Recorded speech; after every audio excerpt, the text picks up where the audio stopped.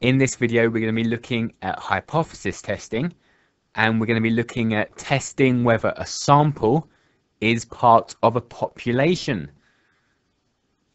So when we take a sample, so imagine we take 10 or 15 bits of data from all of the data from the population, the mean of the sample should still be the mean of the population.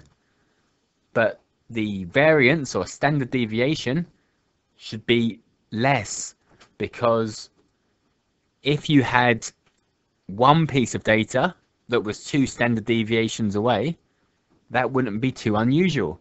But if you kept on taking more and more data and it kept being 2 standard deviations away, that's much more unlikely. So the variance of a sample is variance divided by how many bits of data are in that sample.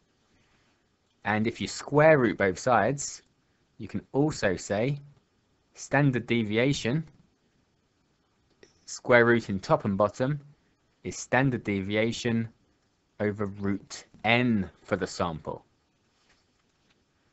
So here we've got a question. The weight of beans in a tin produced by company A is normally distributed with a mean of 200 grams and a standard deviation of 2.5 grams. Company A suspects that the mean weight of tins from a machine is lower than it should be. Write down their null and alternative hypothesis. So the null hypothesis is going to be that the mean weight is still 200 grams. So the mean is 200. The alternative hypothesis is going to be the mean is lower, because they think it's lower than 200. So the mean is less than 200 grams. So we've got a sample of 15 tins taken. The mean weight for the sample is 198. Carry out a test at the 1% significance level to see if there's evidence that the machine is producing tins with a mean of less than 200. So we've got a normal distribution. We've got 200 in the middle, and we're looking for the 1% of most extreme values.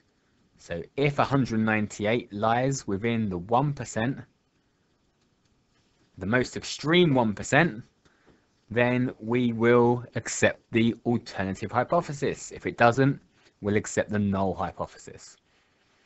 So we can, if we work out what this critical value is, and then we'll see if it's bigger or less than 198. So we're going to work out what this value is and then compare it to 198. So we're going to have a mean of, the mean's 200, that hasn't changed, and we're going to have our standard deviation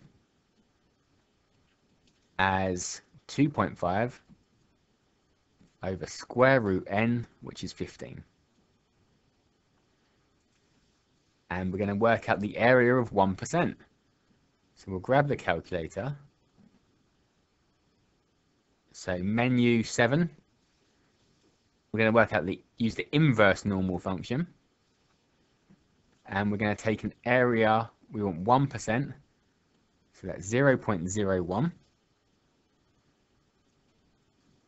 Our standard deviation is going to be 2.5 over square root 15. And the mean is 200. So that gives us our critical value of 198.5. So the critical value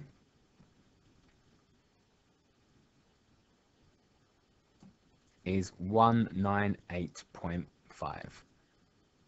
So this is 198.5. And the mean from our sample was 198. So 198 is in the critical region. So 198, it's less than 198.5. So 198 is in the critical region, in the most extreme 1%.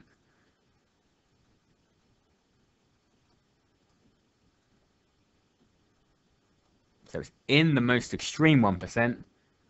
So we can reject H0 and accept H1. So we're going to say there is evidence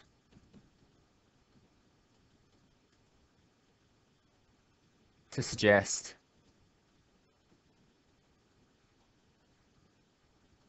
the machine is producing pins with a mean less than 200 grams.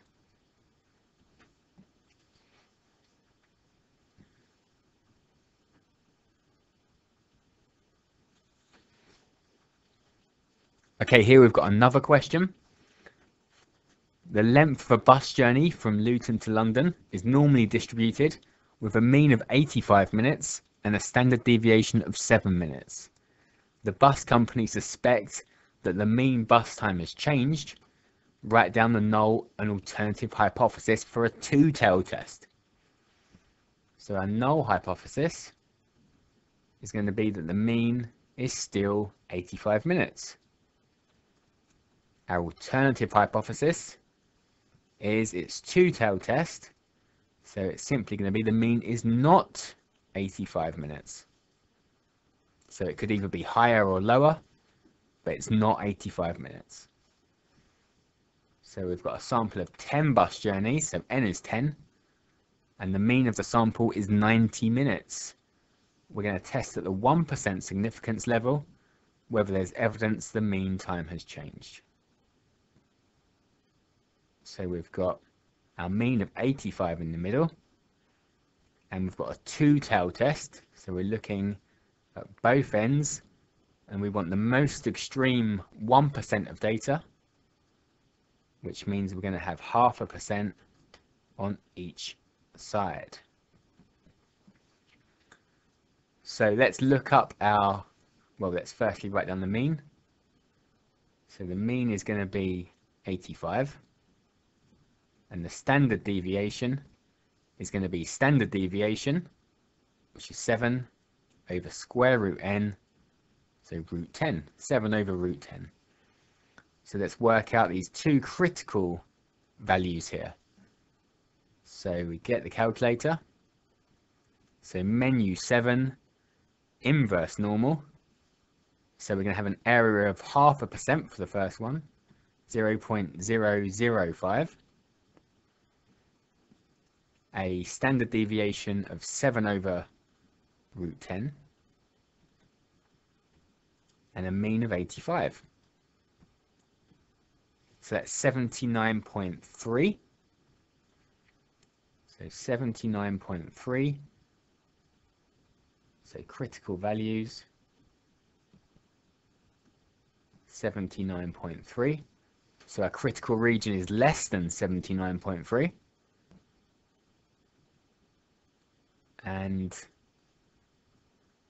we'll do the same again, this time with an area of 99.5%. So the mean and standard deviation are the same, and that's 90.7.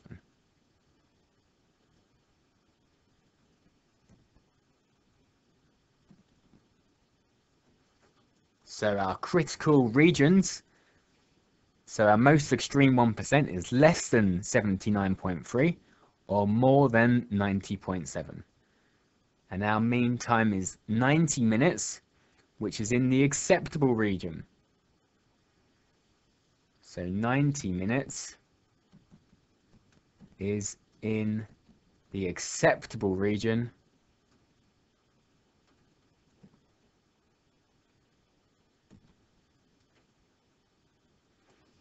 So we're going to accept the null hypothesis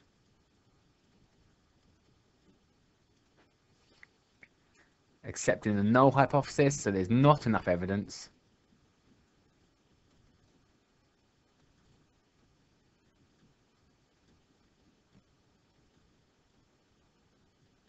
to suggest the mean time has changed.